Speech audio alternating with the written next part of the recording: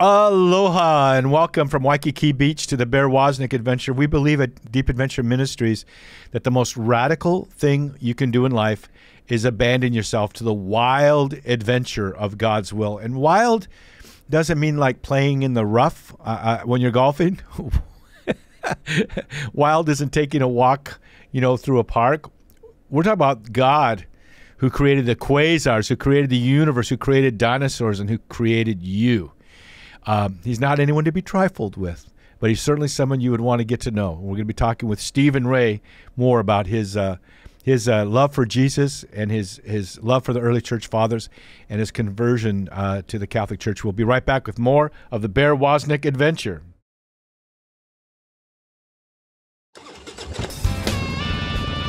Welcome to the Bear Woznick adventure. Kickstart that engine and roll thunder with the pack. Explore the grittiness of manly spirituality. Gain traction in the virtues. Soup up your spiritual engine by turning adversity into adventure. Now here's Bear Woznick. Let's ride.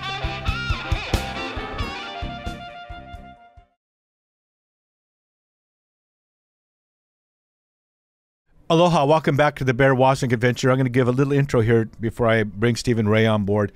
At the age of 19, I had a powerful conversion experience. It was through the days of the Catholic Charismatic Renewal. And I was prayed with. I didn't expect what would happen, but I saw people who really loved Jesus, and I said, I want more of what you have. And they said, well, you need to really think about that because this costs you everything. We're not going to pray with you. You wait a week and come back, and if you really want to devote your life to the Lord, we will pray with you. And so a week went by, and they prayed with me, and I experienced this powerful conversion. And from that moment, all I could do was tell people about Jesus. But as a young Catholic, I even though here I was on fire for the Lord, I was under-catechized. I didn't know that there were great books. Isn't this ridiculous? As much as I love the Lord, I thought there was the Bible, and then 400 years ago, people started writing books about Jesus. And so I would only read authors from the last 20 years, the last 100 years, and maybe 150 years. And I became dismayed, and actually, these were the people that meant so much to me, so I pursued them, and I left the Catholic Church. I didn't really leave it. I just joined with people that I knew were going deeper with the Lord, and were in my life. And so I left the Catholic Church for a season. And after a while, I was just like, is that all there is? I felt like I was kind of swimming in the shallow end of the pool. I had a hunger to go deeper. And fortunately, at the same time, my father and my mother and the rest of my family actually had that similar conversion experience. As Catholics, they had that deep transformational experience of the Holy Spirit. And my dad and mom continued on in the Catholic Church, and my dad eventually became a Catholic deacon. And one day, he sent me this book called Crossing the Tibre by our guest, Stephen Ray. And it took my breath away. The book outlines his story of his conversion. He is communicating it to his father while he was becoming a Catholic. And all these footnotes. Who are these guys? Who's Justin Martyr? Who's St. Irenaeus? Who are these? Who are these writers? And their writings took my breath away. And so I came roaring back to the Catholic Church. I found the Catholic Catechism. It hadn't been written when I was 19 years old. And I read that cover to cover. And then I said, I'm going to read all of Augustine's books. And I read the Confessions, and I read the City of God. And then I realized, oh, he wrote more than I could read in a lifetime. And then I picked up Aquinas. And then I picked up all the volumes of the early church fathers that you can buy. I think there's like 24 or so volumes. And then I got this book, the commentary, the Ancient Christian Commentary on Scripture. I got that whole volume set. It goes line by line through the Bible with the writings of the early church fathers. But this man, Stephen Ray, brought me roaring back to the Catholic Church because I read the words of Justin Martyr about the Eucharist. I was like, dude, if that's the way they did that in the primitive church, that's the same stuff I saw and heard when I was a kid. What am I thinking? What am I doing? What have I been missing out on? And I just didn't go into the deep end of the pool. I paddled out into the deep like a surfer going out. Here in Hawaii, if you paddle out 3 miles, you're no longer in 200 feet of water. You're in 3 miles deep of water. And that's what I feel like, the breadth and the depth of the Catholic teaching. You can never get enough. And so, Stephen Ray, that's my introduction. You radically, forever changed my life. And it's not just because of the cool hats you wear either. Welcome to our show. I don't know if there's anything left to say here, Bear. That was quite the opening. I'm very moved by that and gratified and humbled by that. The book was, my dad we're Baptist. My dad was a deacon, and he was furious at me for even reading Catholic books. I hadn't even said I'm becoming Catholic. I was just reading Catholic books. I'd never done that before. And he was furious and clenched his fists and his veins popped out. You must be backslidden to even think about these things, he said. Well, my dad was the best dad in the whole world. He made huge sacrifices for us kids, and he was the best dad ever in the whole world. And I wrote a letter, and it started this way. Dear Dad, you're the best father in the world, and I owe you an explanation. And I started to write him a letter, and I quoted Justin Martyr and Ignatius of Antioch. But I know Dad didn't know who they were, so I put a footnote down there to explain who they were. And then the footnotes kept getting more and more because I knew Dad didn't know who these guys were. And it was interesting because my dad was so concerned about what his pastor was saying today, but had no idea what the very first pastor said 2,000 years ago. So I was trying to introduce him to those pastors, see? Well, it got longer and longer, and when we finally decided to become Catholics, my daughter was 16, my son was 13, smart kids, and they both said, we're not going to join with you. And I said, why not? And they said, Dad, you homeschooled us. Did you forget what you taught us about the Catholic Church and homeschooling as Baptists? Well, I had just finished writing the rough draft of that letter to my dad, and I said to my daughter, Cindy, would you do me a favor? I'm going to send Grandpa a letter. Next week, would you proofread it for me first? Now, I may be dumb, Bear, but I'm not stupid. You're clever. I gave her that letter out of that old, remember the old dot matrix printers? Oh, painful to even think of. It brings back bad memories, doesn't it? Well, I printed that out and I gave it to my son and my daughter, 13 years old, 16 years old. They went upstairs at 4 o'clock in the afternoon and they did not come down for dinner. And I said to my wife, just leave them alone. They're reading the letter I wrote my dad. At 10 o'clock at night, they came down. Those pages were soaked with their tears. And they said, Dad, it's a good letter. We're going to join with you. And they were the first converts as a result of that book before it was ever a book. Father Fessio at Ignatius Press saw it. And he said, Steve, we want to publish that book. It was never going to be a book, Bear. You would have never seen it. It was a letter to my dad. And I think that's why it's resonated with people, because it's a love letter, really. It's gently, it's beautifully written from a man who loves Jesus and loves the Lord and loves his Father. Yep, that's really what it was. And I came up with crossing the Tibre because people don't know what that means, but the Tibre River runs through Rome. Yeah, I was wondering, crossing the Tibre, he doesn't even know how to spell tiger. He spells it weird. Yeah, that's right. It's a Tibre.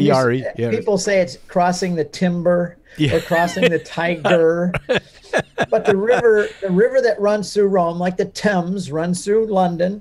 Yeah. And the river Tiber flows through Rome. And it's a way of symbolically saying, I'm leaving the world, I'm crossing over the Tiber River, and I'm coming to St. Peter's, I'm coming to the Vatican to become a Catholic. So crossing the Tiber means I'm leaving it all behind, I'm crossing the river, and I end up at the front door of the Vatican, and I'm saying I'm going to become a child of the Catholic Church. But I think your father thought it was like you were crossing the Rubicon. I know. That was a declaration of war. But it's Steve. I remember bumping into you, by the way, in Jerusalem a few years ago. I don't know if you remember Marcus. I think D'Ambrosio was there, and I was with Father Don Calloway. And I forget the name of the hotel that we were staying at there, but it's probably the one you always stay at. But it just meant you really mean so much to me. And it's what interesting is this was a letter from you to your father, and it was my father that gave me that book to read, who, by the way, became a Catholic, who was a Catholic deacon, and he died in September of this last year, and I got to be with him, Stephen. Oh, and nice. It was beautiful because we brought him to my sister's house. We had almost like a chapel ready for him, and knowing that he was going to die. And we were reading his homilies. He was a great homilist. He was a professional speaker before his conversion. And when I say conversion, I mean he was a Catholic, but when he really gave his heart to the Lord. And we were reading his homilies out loud, and then that came that moment when I knew, my nephew and I knew that he was passing. I put my hand on his heart and felt his last beats, and I knew he was with my mother in heaven. But but my dad was such a jokester, so I tell people that when we were reading his homilies, he died of boredom. But he fell eternally asleep. But it's interesting too. When my mother passed away, my ministry exploded. I mean, I know the communion of the saints is valid, and that my mother and father are praying for me right now. But we're talking with Stephen Ray. I can't believe it. I need to get you on my show more often. You know who one of my favorite guests is? Mike Aquilina, obviously for the similar reasons. It's his love of the early church fathers. When we get back, we're going to talk with Stephen Ray about what it means to be an early church father and what they have to teach us, and about all of his great, he wears these Indiana Jones hats. I couldn't pull off wearing them, but wherever you are, it's because you are Indiana Jones. You travel the world leading pilgrimages. What's your pilgrimage you're going to be leading in September, by the way? We're taking one to Israel in September, November, and over Christmas break. So 3 to Israel. And then we're doing a St. Paul cruise. We're going to hit 10 biblical sites through the Mediterranean in October. And we're going to Lourdes and Fatima from Portugal, Spain, and France in that's also in September. Well, we'll talk about that when we get back, because we got to take a break. But that's at CatholicConvert.com. And I'll talk to you when we get back about surfing in Israel. Okay. We'll be right back with more of the Bear Woznick adventure.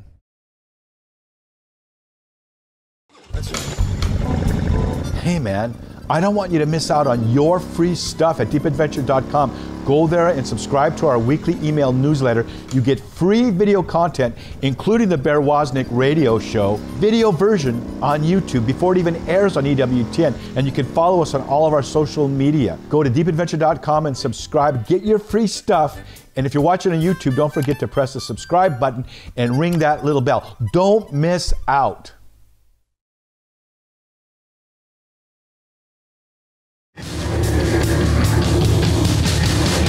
This is a warning.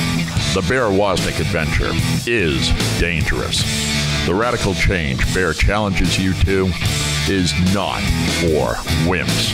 Change this station now to a soft rock station before it's too late. You've been warned. Now, here is Bear Woznick.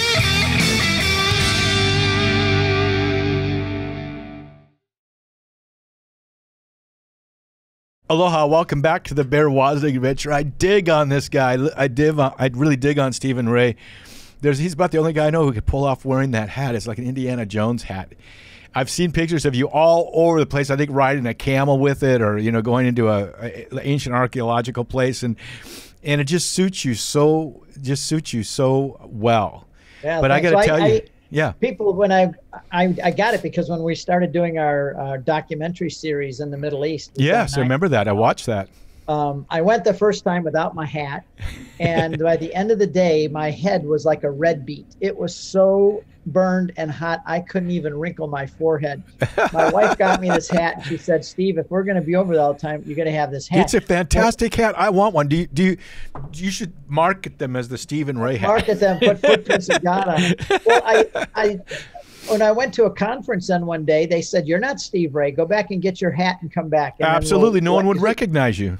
So now that I wear it everywhere, and I actually do have the nickname Jerusalem Jones. And if you go to JerusalemJones.com, it goes right to my website. So I'm kind of the Catholic crocodile hunter, the Catholic adventurer. And what's fun there is that young people come up to me, and it's like they want to meet me. They want to shake my hand because I'm the guy that fell in the mud, that wrestled the snake, that rode the camel and the black stallion around the pyramids. Yes, I remember that. Yeah. These kids want to come up and meet me. And if I can be a hero for young kids and bring them into the excitement of the Catholic faith, well, then God bless us. Amen. Amen. Well, we've been talking, by the way, I went to Baylor University. I'm a Baylor University graduate. The university, as it's known to Southern Baptists. And yeah, I just, I was there that I had a professor, we had to take religion. And he was a professor of the Old Testament And I thought, dude, these guys are like Indiana Jones. I mean, I dug on them because they could speak multiple languages. They had been to the sites. They knew the history, knew the story around it, and it made it so rich. And it was at Baylor when all my Southern Baptist friends were praying for me, like, he's got to be. I was a Catholic, but I didn't really have a personal relationship with the Lord. They prayed and prayed and prayed for me, and then they went away for the summer. When they came back here, I'd been baptized in the Spirit as a Catholic charismatic. Now they happened to pray me the other way. They didn't know what to do with me, and I was, but no, I love my Southern Baptist friends. Just treasure them. I love their devotion to the Lord. There's a lot we can learn from them. They can learn a lot from us, but we can certainly learn a lot from them. Their love of Scripture, their love to evangelize, spontaneity in prayer, kind of a sense that the Holy Spirit's really there. Where us Catholics, we get kind of liturgical and stuck in a rut. Yeah.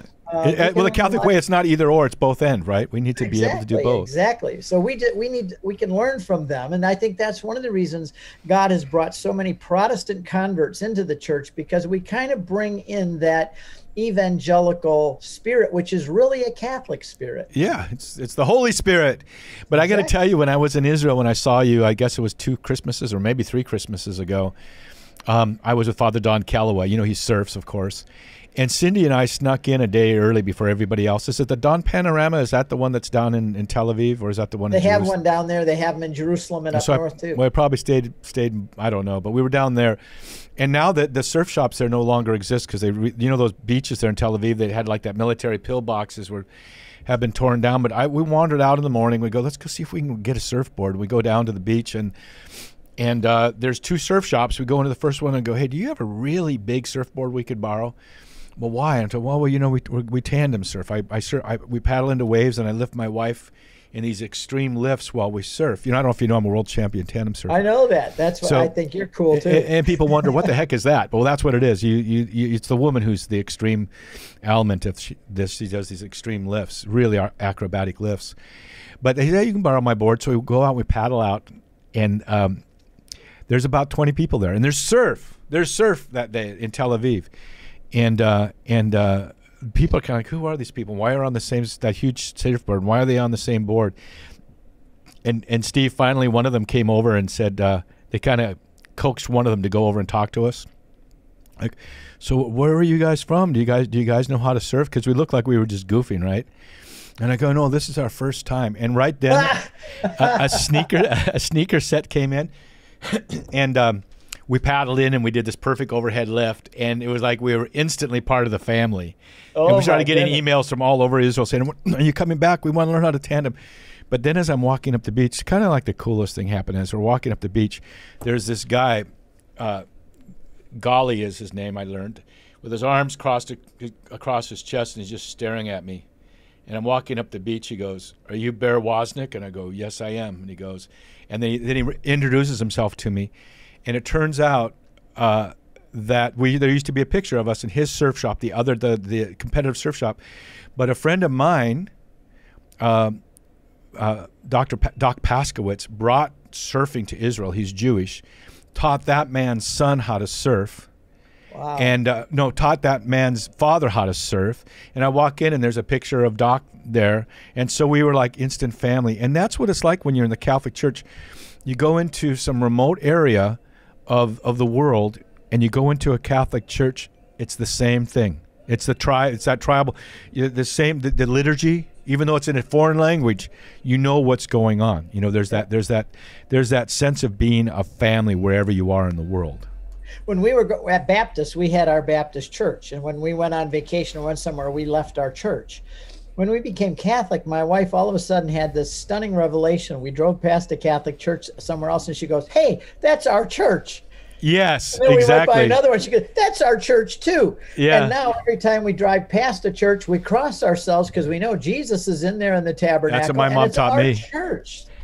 That's ours. Yeah, it's like McDonald's franchise. It's the same everywhere. It's like Jim Gaffigan says, if you're Catholic and you haven't been to church in a while, it's still going on. And it's a cool statement because it's from when we read the early church fathers, we see the primitive faith as it's developing, as it's blossoming, not evolving, but just coming into its fullness.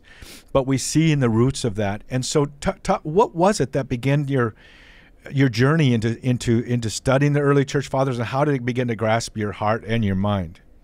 Well, I was always taught that the early church was Christian and Protestant when it came out of the gates. Yeah, right? and then it fell off into it became corrupted. Right away, pagan elements came in, things like worshiping Mary and thinking there's magic at the altar, and bread and wine actually change into the body, into another sacrifice of Christ. And we no longer can go to Jesus on our own. We have to have priests there as mediators for us. And everything got so corrupted. All that false teaching. Yeah. Right. And it wasn't until Martin Luther came, and he was so courageous that he came up out of the underground and he brought Christianity back to the real world again. And I remember, Bear, that I used to have Martin Luther t-shirts I had made up because he was my hero. He was the hero of he didn't even have a long beard, dude.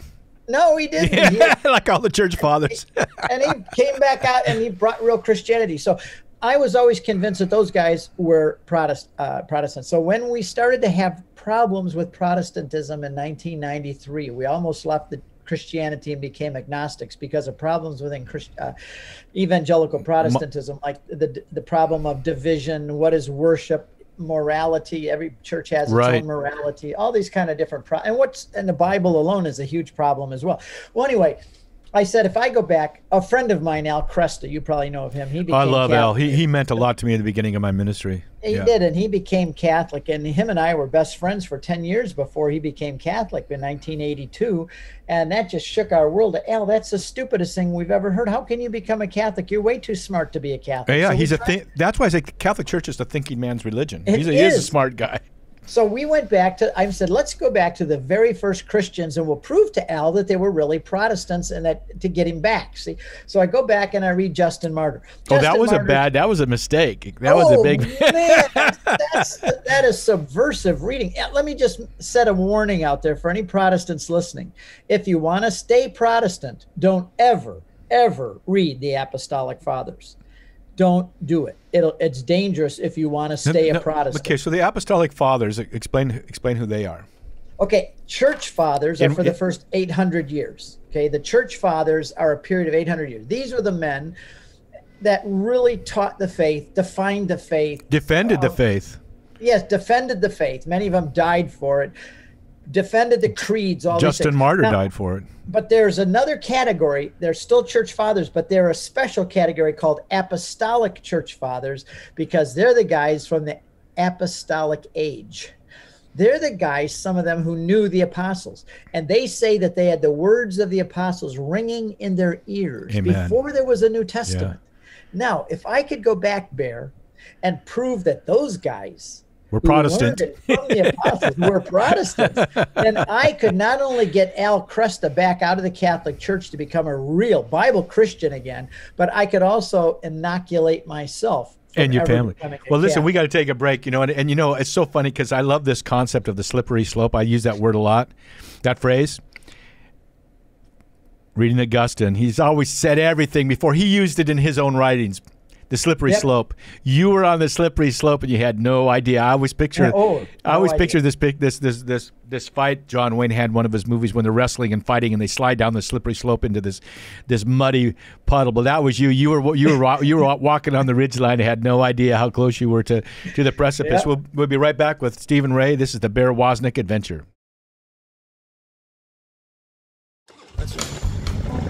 Deep Adventure Ministries is grateful to Notre Dame Federal Credit Union for underwriting the Bear Woznick Adventure on EWTN. Notre Dame Federal Credit Union provides car loans, mortgages, SBA loans, and depository accounts nationwide, as well as 24-hour support. Go to deepadventure.com to find their link, or go to NotreDameFCU.com. Mahalo to Notre Dame Federal Credit Union for making the Bear Woznick Adventure possible.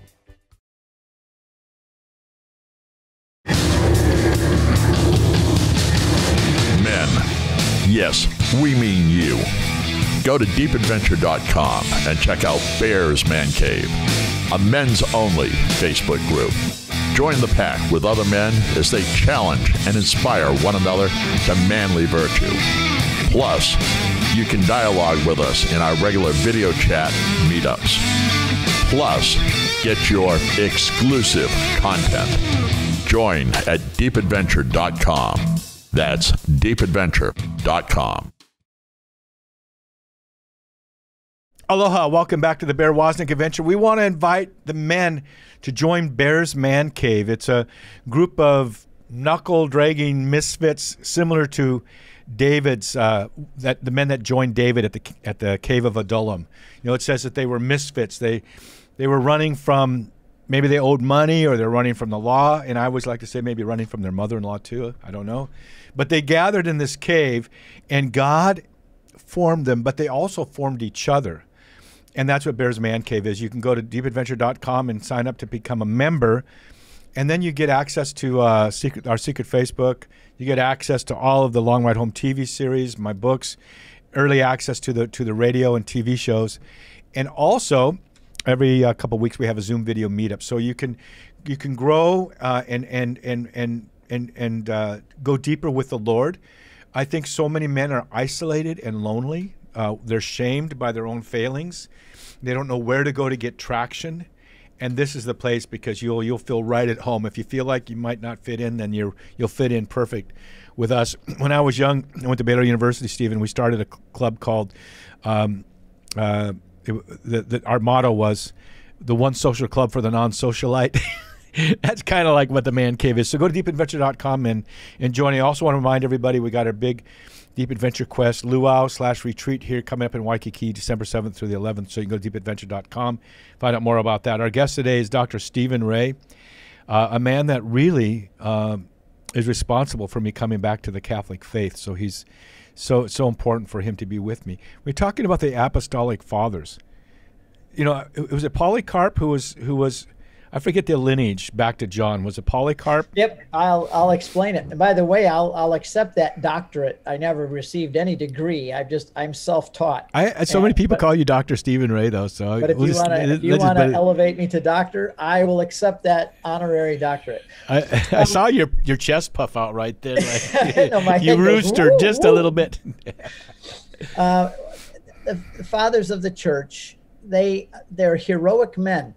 And one of the things I like to say about them is when a bishop becomes a bishop today, they hand him his mitre and his crozier, and he goes over to the bishop's mansion there, the house, and he's got a church built already, and he's got a staff and all the liturgy, everything's ready. When these guys became bishops, there was nothing. They had to take a machete and chop their way through the jungle. There was no road prepared for them. They didn't have a mansion or a church built or a cathedral. These guys took on their robes, and on their robes was a big bullseye, and that was, they were a target. Becoming a bishop back in those days meant that you were setting yourself up to be killed for the faith, because there was a lot of martyrs in the first 300 years. The first 30 popes were martyrs. When a new pope took the chair of Peter, he knew he was probably going to die as a martyr. These guys were heroic men, and yet they followed the teaching of Jesus and the church, and they developed what wasn't there yet. They chopped the road, in a sense. In my movie, Apostolic Fathers, by the way, I'll show you that. It's Apostolic Fathers, and it's about these guys. And it's about the first five that there's more, but I got these first five. And it's called Apostolic Fathers, and I follow their life through Turkey and Syria and Israel and France and these places where they were. And I start the movie. You say I'm kind of a wild man too. I start the movie, and all of a sudden you hear this, and this bulldozer's coming through the woods, knocking trees down. And I get off the bulldozer and I put the blade down, and I say, I am like the early church fathers, because I have to plow the road through this forest. And they had to plow the first road for the Catholic Church. There was no road for them. These guys took machetes and bulldozers, and they made the way for us. Then I get back on the bulldozer and I go back through the woods again. So, you know, I have fun doing this too, just like you do. You know, we have a good time. But these guys were very heroic, and they were Catholics. They were so Catholic, and they were willing to die just in martyr. I'll tell you the timeline. Jesus taught John the Apostle. He's the one that had his head on Jesus's chest during the first Eucharist. John then went out and taught a man. And he lived a long. He was the longest living apostle. So yeah, he lived until almost 100 AD. So he lived into the time of some of the early Yes, and he's Church the only fathers. one Yeah. of the apostles that did not die a martyr. He died Right. of natural causes, very old. But in his older years, he taught a man named Polycarp, which does not mean many fish. Polycarp, it means much fruit. And I had to learn that one. I said, Oh, that's funny. But in Greek, it means much fruit. Carp is fruit. Poly is many. So John taught Polycarp. And then there's a guy named Irenaeus. He's up in the I area love of Irenaeus. France today. I love Irenaeus. Over there in Lyon, right? Him and Ignatius of Antioch almost single-handedly made me Catholic. But he says that I remember the days of my youth when I sat at the feet of Polycarp.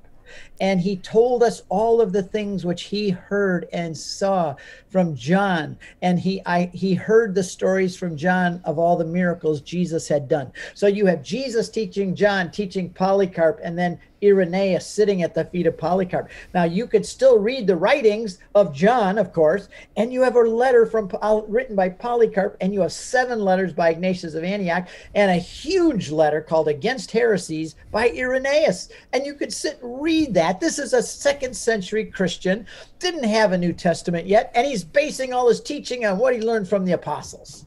Right. Well, I mean, the memoirs of the apostles, Yes, as it said, exactly. I love that. we now call gospels, but they refer to them as memoirs. He had those, perhaps, or some of those, and had some, maybe perhaps some of the writings of Paul, but it was before the scriptures were even canonized. And what I love about Irenaeus is he wrote this mostly against the Gnostic heresy, which again is basically rears its ugly head through history. We see it now kind of in the New Age movement. But he says there at some point, humbly submits his thoughts to Rome. If there's anything here that I've said that is that Rome takes exception to in so many words, there was already the understanding of, and of course you see the writings of Clement the third. I think that he was the 3rd pope, writing his. I also wrote this book that goes through the first 8 centuries and shows. It's called Upon This Rock. That shows that all of the early Christians, these fathers, recognized the authority of Rome and their doctrine, even from the time of St. Paul, where he says, "I went up to Jerusalem and I submitted my gospel to Peter and the church." Amen. I mean, and think about it. Upon this rock. Think about this. You've seen that the statue there in Israel based on the shroud of Jesus. Yes, right there in that hotel. Notre Dame. Yeah, Notre Dame Hotel. Yeah, okay, that's where we were staying, and the one there is bronze. It's not in white. But when you go and see the wounds of Christ, you can see because it's the shroud displays a 3-dimensional image. It shows kind of a strong man. Jesus wasn't necessarily a carpenter. He was a technon. I'll tell you about that. Let me tell you about that. Yeah, well, I've okay. Let me say something. Then I want you to roll. Okay. Okay. I'm going to set you up. I'm going to give you the platform to say. He was a technon. He was a builder. He was strong. We don't know of anything that he built except for he said, "I will build my church," and he built it on a rock. He's the cornerstone, but he built it on this rock of Peter. Jesus knew what he was doing. He might have known how to work with wood, but if you go to Israel, there's no houses made of wood except for maybe the prime minister's residence. He worked with rock, maybe wood too, but he was strong and he knew how to set something in stone. He knew how to build something. He didn't just say, "Here's the gospel, go run wild." He had a plan, and part of that plan was the authority structure, and Peter was that rock. So now I've given you the platform. Run with it. I got to take a break in 2 minutes, but after that you can come back and run some more. Well said, because I'm giving talks now all over the country about St. Joseph, because it's the year of St. Joseph. Amen. And I tell the guys, I say, I want you to know that Joseph was no wimpy guy with lotion soft hands holding a flower. These pictures of him being so effeminate, I don't like them. He is a manly man. I tell the guys, I said, Joseph was made of steel. He walked everywhere. He was a stonemason. That's what he and Jesus did. And we took a group right before the COVID hysteria hit. We were in a city called Sepphoris, where Jesus and Joseph worked during the day. And that city's all made out of stone. And I said to the people, that stone right there could have been put in that wall by Jesus. Mary's house was carved into a cave, and then the rocks quarried from that were built out. Using the very rocks from in that cave. And I said to Joseph could pick any one of you guys up and throw you over a wall. Amen. That's he right. could wrestle you to the ground and Jesus pin you too. to the ground in 2 seconds. Either one of them could. They could take on any 4 of you guys and pin you to the ground. These were muscular, manly men. And I think that men ought to see Jesus and Joseph as manly men and not effeminate, sissy guys. And that's the way so often they're presented that way. And I have been to Israel over 180 times. I've been to Nazareth 150 times at least, and I've walked over the hillside down. It's to a Cyprus. workout, and it's a draw, and you got to be carrying your own water because there isn't any water along the way. Guys, you know, they were tough guys. You know, they were. I like to say, Bear, what did the Holy Family do first thing they got up in the morning? Everybody says, pray. they went and got water. No, I said, what do you do first thing in the morning? You go to the bathroom, for heaven's sakes. And they didn't have running water and toilets. There was a rough, rugged life. And Mary had to go get the water. And in Nazareth, the water's 15 minutes away. Well, now that we're talking about with Stephen Ray about our morning sabbatical, we'll be right back with more of the Bear Woznick adventure.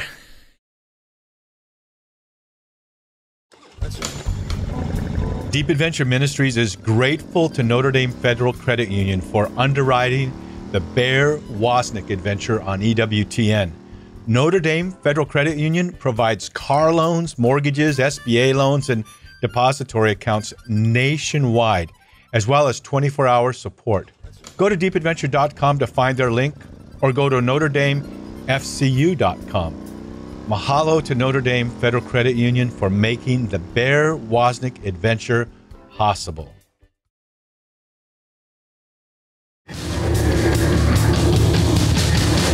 This is a warning.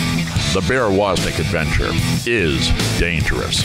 The radical change Bear challenges you to is not for wimps. Change this station now to a soft rock station before it's too late. You've been warned. Now, here is Bear Woznick.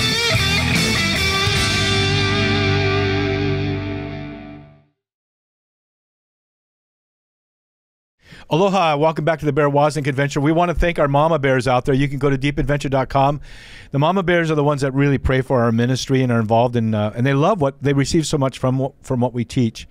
Because we knew if our message was gritty enough and real enough for the men, the women would already be there. But you're the ones that pray for your men and pray for our ministry. And we have a special place for you if you go to deepadventure.com and you can click on join the Mama Bears. You get you become part of our mug club and you get a lot of other benefits. But one of the things is someone sent us these Mama Bear teddy bears. They're Catholic biker. It's a Catholic biker teddy bear. And we have about 40 of them left. So as the Mama Bears join, you'll be one of those who gets this. But we think of Mama Bears. My son Jeremiah and my son Joshua especially loves Montana. He used to have the cabin up there by Glacier Park. We know what a mama bear can do. They're vicious, they're furious, they're not soft and cuddly. And that's why we love having them as part of our ministry. So go to deepadventure.com, Mama Bears, and become part. And if you have something you want to write to us, anybody that has any questions or comments, you can go to deepadventure.com, press on contact, and write to us. We love to hear from you guys. We're here with Dr. Stephen Ray. We're talking about, I'm working on a new book, by the way, called The 12 Rules of Manliness. It's okay to be manly. People say, well, let's talk about Catholic masculinity. No. Let's talk about masculine spirituality. No. Let's talk about manliness, because the ultimate man is a Catholic man who's totally devoted to the Lord and giving his life in heroic virtue to the people around him. That's what being manly is. So men, stop excusing and apologizing yourself. Don't be macho, be manly. And that's what we got Stephen Ray here with us, someone who very much helped bring me back to the Catholic Church through his book, Crossing the Tibre.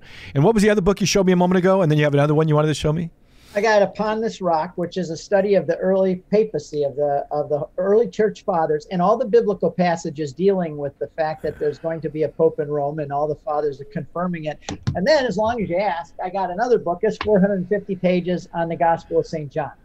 Amen. And this one goes verse by verse, brings out all the Jewish and background cultural history. When do you have time to do? Okay, so when do you write this? I also got this one called The Catholic Faith, which is a study of the creeds. And I'm just now finishing my book on Genesis. It's not just what the the Catechism takes you through the creeds. You know, one of the things it does takes you through one of the creeds, but the history of them. Yep. The battles that were fought. I mean, the people go, "Who's your favorite saint?" I really dig on Saint Athanasius. You know, I love that dude. My patron saint. Me too. Well, I love ran him. downstairs.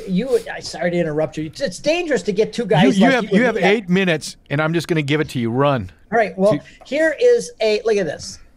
You know what that is? That is a sling stone.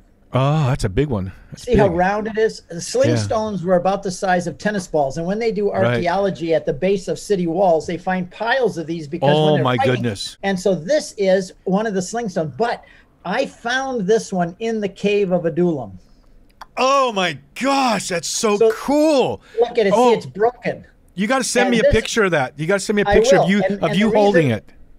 The cave of Adullam, I found it. It's in my movie on David and Solomon that I made. We found the cave of Adullam, and it's huge, but it's in a bunch of tangled brush. Nobody even knows it's there. It would hold 400 guys. It's big enough for 400. I found this in the back of that cave, and I think that it broke because at night these soldiers would chip rocks and make them round so that when they threw them, they'd go straight. Right. And this one was broke, and they left it there. I'm convinced that this is one from David's 30 Mighty Men, and I found it in the cave of Adullam. Is that cool or what? I didn't think they were that big. Now, they were using that with slingshots, right? That's what they used the slingshot for? What they did is they have two leather thongs with a pocket in the middle, and they would swing that thing, and then they would let one of the strings go, and the rock would fling out. And there, in the book of Judges, it says that the tribe of Benjamin had 700 slingers that could sling a stone with their left hand at a hair and never miss. With their left hand, left-handed slingers. So they could do left and right, but they're and saying they could even and that could hit a hair at 100 feet and never miss. It says. And I bet it would get there almost as fast as a bullet. I mean, that thing. And this is, by the way, a spearhead from the time. Is that David. flint or what is that? No, this is bronze. Oh, it's bronze. I got this at an antiquity dealer in Israel. This is a bronze spear tip from the time of David. And you wonder if that ever impaled anybody. I mean, you have no idea. I mean, the battle there was close quarters. There was none of this drone fighting. And these guys were the artillery guys. They would get you from a distance. And and then you bring that back to our walk as men in the Lord. That we need to be protectors. We need to be able. We need to know how to fight the good fight. Yep. And the enemy has his arrows. The lies and the attacks of the enemy. We're seeing so much today. The flaming darts of the devil. But I forget. Do you remember the name? I was reading Warren Carroll's all those history books he's written. I read all those books a couple of times. But somewhere in there, and I lost it, there was a general, I believe he was in Spain, who was covered with, he had injuries, but only on the front. He wore his battle armor, but he had cuts and everything else, but it was on the front of his body. Now he was on the attack. Yep. And when we go out and do our long ride home TV shoots, and I bet you experience this too. People say, "Well, do you ever come under spiritual attack?" And I go, "No. We're on the attack. We might experience resistance, but we're on the attack. They're the ones coming under spiritual attack. The enemy. I'm talking about the demonic forces. Tell us more about what manliness, the nature of Joseph and Jesus and the early apostles, just about what it meant to be a man in those days and what we can learn from them. Being a man was tough in those days because manliness was a desired quality. We hear today, you're talking about men being pushed down. It's not just ourselves that'll push ourselves down, but the whole culture is against us. Movies and TVs make fun of men. They ridicule us. But we're not victims. We're not going to put up with it. Most men are, though. Unfortunately, there's a lot of men who are victims, and they lose their manliness, and they become wimpy, and they don't do the things. They don't stand up and put their pants on and be a husband and a father in their family and a man in the church. So many of them are. But you and I and those that we're encouraging, we're not going to get pushed down by the feminist ideology and the whole kind of thing going on in our world today. We're going to stand up and be men. Joseph and Jesus were proud to be men. They were manly men. In fact, that's the title of my talk, Joseph, the manly man and the chosen father. What kind of man would God put in front of his son? Let's face it, Jesus is the Son of God. He gave Joseph the prerogatives of father. He said, look, I'm his father, but I'm going to let you be his father for a while. Amen. And you'll be a darn good father. And what kind of a man would God put his son under the care of? A gentle, effeminate gender I neutral. like to say that Joseph had a fist of steel. Have you ever shaken a man's? Go ahead. In a velvet glove. Yeah, that's my expression. You stole it from me. We must have stolen it from Augustine, I guess. But I love that. I know men like that. But you know that type of man, you shake their hand, you go, oh. You know, I shook a man's hand the other day, and it made me want to throw up. It was so soft, and he didn't hardly even clench his. But that's a big part of it. I have 18 grandkids, and the first time I shook hands with them, it was kind of like this. I said, "What is that?" That's like a dead fish. I said, "Here's how you shake hands," and I told all of my grandsons, "Come over here. This is how you shake hands if you want the respect of other people. You take their hand and you grab it, and you look them straight in the eye." And you shake their hand and say, "Nice to meet you, sir." Now those grandkids, they grab that. The kind of handshake that I like is the one where you shake it and you almost go to your knees because it's a strong handshake. Yeah, and the person doesn't even mean to be that strong. And that's what Joseph and Jesus would have been like. Absolutely. Jesus isn't this soft, nice man. He said, "Don't think I've come to bring peace. I've come to bring a fire." You know. Yep, the fire of the Holy Spirit, the sword of the Spirit. But and think about that. But so Stephen, what is your word to people that are on the fence in their faith? We have just a couple more minutes. Man, it flies by. We're going to have you right back if you can give us some time. But what do you say for those that are kind of? With you. I love you, man. You know, you changed my life. But what would you say to those men and women who are kind of straddling the fence and don't know, they don't want to go against the flow? Catholics have always gone against the flow. That's the nature of being a Christian. Of course. I have a talk called Swimming Upstream. If you want to be a real Catholic, you have to swim upstream. That's my expression. You must have stolen that from St. Augustine too, maybe. I don't know. But I love that. I just think we think a lot alike. I think that's the deal. We think a lot alike. But my talk, Swimming Upstream, is how to live a Catholic life in a pagan world. We are no longer the mainstream. We are now a despised subculture. And the more the world gets worldly and secular and materialistic, the more we're going to be despised. There was no time to sit on a fence. When there's a war, guess what happens if you sit on the fence? You get hit from both sides. Both sides. You get shot. Bullets are flying. Don't sit. You don't have time or the luxury anymore to sit on the fence. You have to pick sides where you're going to be for this battle. And there is a battle. And it's going to affect your sons and your daughters and your wife and all the people around you. Men need to stand up and be men. They need to take sides. They need to get into the fight. And it says in Ephesians chapter 6, put on the full armor of God. Take up the sword of the Spirit, which is the word of God. Put on the shield of faith and the sandals of peace and get ready for a battle. There's no time for sitting on the fence. But Stephen, what about the armor on your back? Well, who cares? The Bible doesn't mention any armor on the back. Because the only time you're going to use that is if you're turning tail to run. Okay, then you're going to have. We got to go. We got to go. I got to tell you one quick thing, and that is my friend Archie Kalepa, the head lifeguard in Maui. I was with him one day, and it's kind of tragic. But a call came in, and they said there's been a shark attack on the side where my parents lived. And he goes, "Don't tell me he got bit in the hindquarters." He used a different word. And they go, "Yeah, he did." Right. So when a shark attacks, you don't turn and run. You got to turn and face it. My mother wrote a book about turn and face the tiger issues in your life that put you on the run. You got to turn and face it. And how people get killed in a shark attack is they run, and then the shark pursues them, and they get bit from behind. And I saw a World Surfing League contest once where one of the men was attacked by a great white down in South Africa. The other surfer in the water that was competing with him didn't run to the beach. He paddled to his friend's aid. And that's what we need as men, is to turn and face the danger. Don't run from it. And I promise you, if Stephen Ray will come back, we'll get back together and have part 2 of this. You got as much to say as these 24 commentaries or whatever these are that I have on the early church fathers.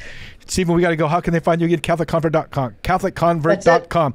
And if you're going to go to Israel, or you're going to go to visit the footsteps of St. Paul, or any other great pilgrimage, you should contact Stephen Ray. Thank you. God bless you. I had a lot of fun. The time went fast. I love you. And they call you Jerusalem Jones, right? Yep. JerusalemJones.com goes to my site, too. We're a minute past our time, dude. We got to go. Thank you, Stephen Ray. I'm going to write you and ask you to come back as soon as possible. I'll be there. Okay, love you, brother. Say hi to your Ohana and all your family. Until next time, may the breath of the Holy Spirit aloha you. Aloha.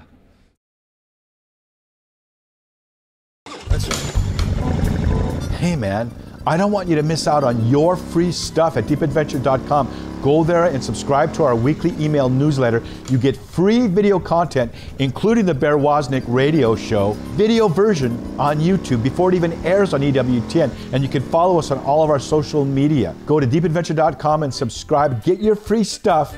And if you're watching on YouTube, don't forget to press the subscribe button and ring that little bell. Don't miss out.